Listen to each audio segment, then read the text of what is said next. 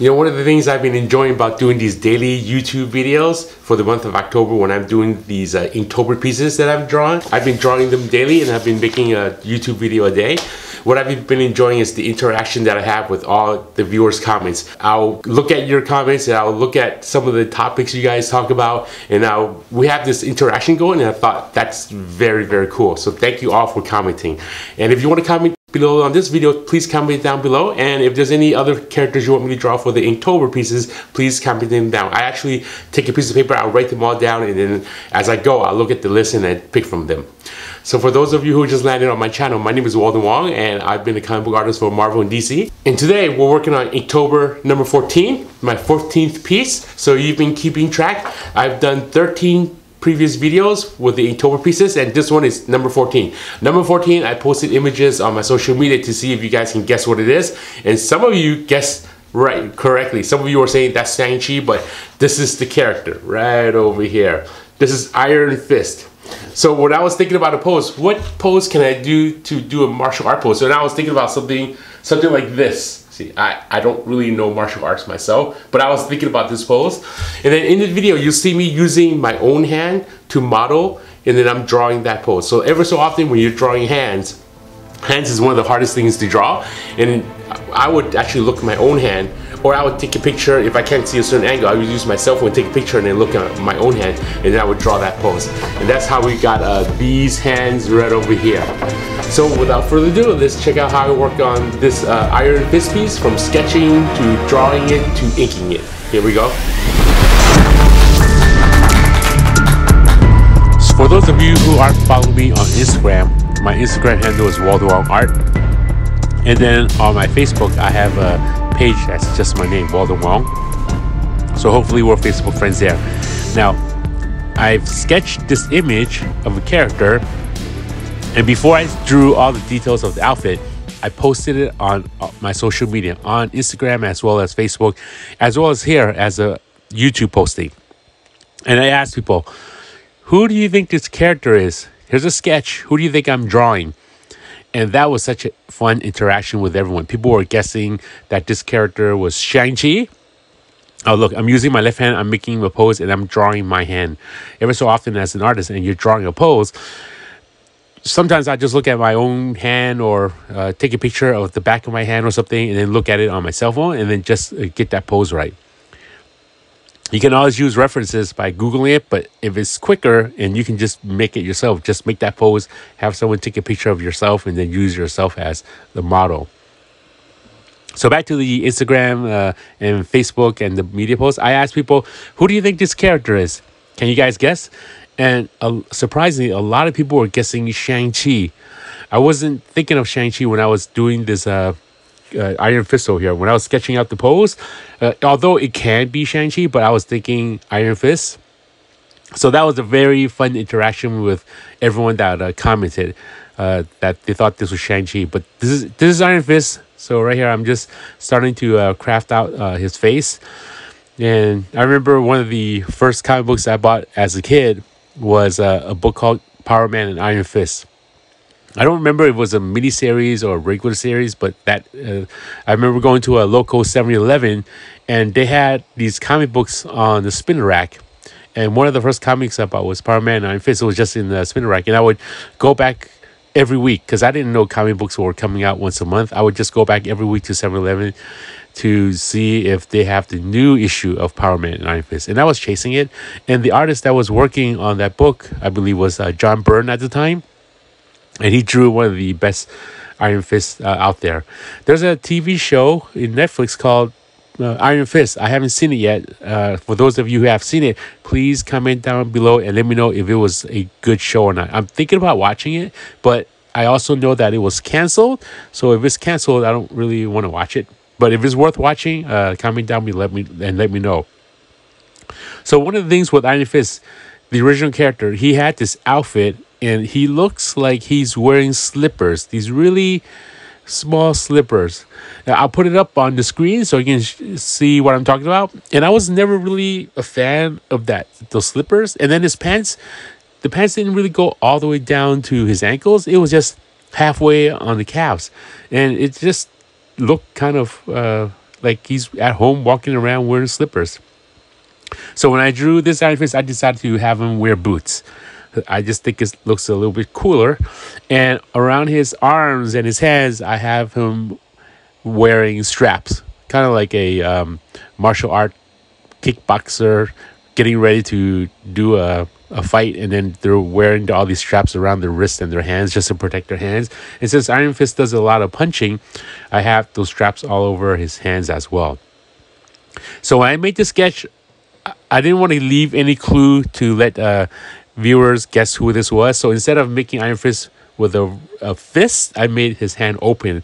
And of all the people that guessed, everyone guessed it was Shang-Chi. And I can see how everyone can think that this looks like Shang-Chi with the pose. But there was a couple of people who actually guessed that this was Iron Fist. My hat's off to you figuring out that this was Iron Fist. I asked, how did you guys figure out it was Iron Fist? And they said, oh, it's the pose. It's the way he's posing. So I'm really impressed with the way you guys figured out that this was Iron Fist. I'm going to be posting more social media sketches, and I'm going to be not including any hints. I'm just going to sketch out a character, a basic character, and I'm going to post it, and I'm going to see if you guys can figure out who that is for the rest of the Inktober pieces that I do for the daily videos. And I like to see what kind of answers I get, because that's kind of fun, seeing what you guys think that I'm going to be drawing. So here, after penciling everything in, filling everything in shadows just so I know where the shadows is, I'm going to go in there and I'll start inking everything. And right here, I'm inking his straps first, all the straps on Iron Fist on his waist. Now, when I do comic book inking, usually I like working on the things in the foreground first. Inking stuff in the foreground and then inking the background later. If I ink the backgrounds first, like for example, if I ink his body first and I go back on the straps, there's a chance that lines will overlap. So I always like to work on things that are in the foreground first. Just like how I had his left hand inked first, and then the straps, and then the body underneath, just to get everything in the foreground done first. And then I'm doing some lines where I'm just pivoting the pages with my left hand, and I'm just going in there and I'm inking it. Yeah. This is Iron Fist. One of my favorite artists that worked on Iron Fist is John Byrne. I remember when I was buying the comic book in 7-Eleven, John Byrne was the artist that was working on that. Okay, so right now I'm doing all the holding line around Iron Fist. Holding line is the exterior line around the body. With that, I concentrate on line weights, how thick a line is, how thin it is. And majority of the time, I'm also remembering where the light source is coming from. So when I'm doing line weights, light source is usually from the bottom away from where the light is. I mean, the thicker line is away from where the light source is. And when there's a really heavy light hitting on top, like for example, if you look at Iron Fist's head, that line that goes around his head is more thin. It gets thin to the point where the line breaks. That's what I call the line weights. After doing all the line weights, I'm going in there and I'm deciding to just fill in all the shadows, as well as do taper lines on all the areas, just to give it a gray area. With this Iron Fist, compared to my other Inktober pieces, I'm adding a lot of more bulges around the anatomy, more shadows, more blacks around the character, just because it looks cool. And with this piece, I'm going to go in there and do a lot of cross hatching. Almost all the areas right now, I'm just doing one direction hatching, and then when it dries, I'm going to go back in there and I'll do some more cross hatching. Yeah, so this Inktober piece this year was a fun experience. 2 years ago, I also did Inktober, and I posted some of those images on my website. My website is waldenwongart.com. On my website, you can look at the shop area and look at some sketches, and you can see some Inktober pieces that I've done 2 years ago. With those pieces, I've only used microns, thinking that this is the same way I would do it at conventions. But since convention season was kind of closed this year because of COVID, I decided to just ink these pieces using a brush instead of using a micron to ink the whole thing. So the look does look a little bit different compared to 2 years ago. This is more fluid, and this is a little bit quicker using a brush. I've been using a brush for quite a long time. When I first started working in comics, I didn't use a brush. I didn't even use crow quills, microns, or brushes. One of the ink pens I had was a repeatograph technical pen, and those were the pens that I got from high school, and I just used it. And I thought what everyone used was those pens to do inking. Later on, I learned how to use a nib, and I got used to using a nib, and that was pretty good because it's just like holding a pencil. You're just drawing and just inking. When I started using a brush, I had such a hard time using a brush. I could not control the brush. The brush was fraying. I could not do line weights. I could not do taper lines. I can't do anything with a brush. It was a mess.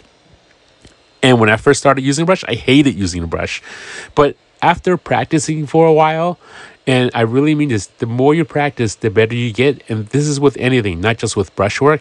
The more you practice something, the more you understand the tools that you're using. Once you understand the tools, you'll know that certain tools can do the job more efficiently and more effectively than another tool. I can use any tools, microns or quills or brushes or technical pen, to mark a line, a taper line or line weight, and I can have that same line coming out. But each tool does certain techniques and rendering and texture better and quicker than another. So as an artist, it's always good to learn as many tools as you can. Sometimes I'll go to an art store and I'll go look at the art supplies. And if I see a tool that I've never used before, I would buy it. I'll bring it home and practice it and see how that turns out. And I would think, what can I use this tool for? Can I use this for another area? So it's always good to learn as many different art tools that you can. Don't be limited to just one tool. I know sometimes artists will have a comfort zone and they're just using one tool over and over again. But the more tools you understand, the better you'll get at improving your work. It's sort of like cooking. If you're cooking with certain utensils or pots and pans, the more kitchen supplies you use, the better your cooking will be. So this is Iron Fist. It's all done. So I hope you enjoyed this video. Anyway, I'm just using a micron in there and putting in little minor details to fill it in. There it is, Iron Fist with his right hand glowing, all the cross hatching, all the detailing, the straps, making sure I didn't create any tangents in any of the art. Tangent is when two objects shares the same line. So when inking, make sure you have no tangents. That's the Iron Fist piece that I worked on, from sketching to penciling, from the idea, from using my hand to figure out the pose, to inking it, the finished piece right over here. So I hope my videos inspire you to do art and continue drawing. And those of you who don't know how to draw, you can just look at some of my previous videos where I have basic tutorials. So check those out. Please like, share, and comment down below. Every time you comment, I'll respond back. And don't forget to hit that notification bell, so anytime I upload a daily video or any video, you'll be one of the first to see it. So until next time, take care, keep drawing, and have a good time. Bye-bye.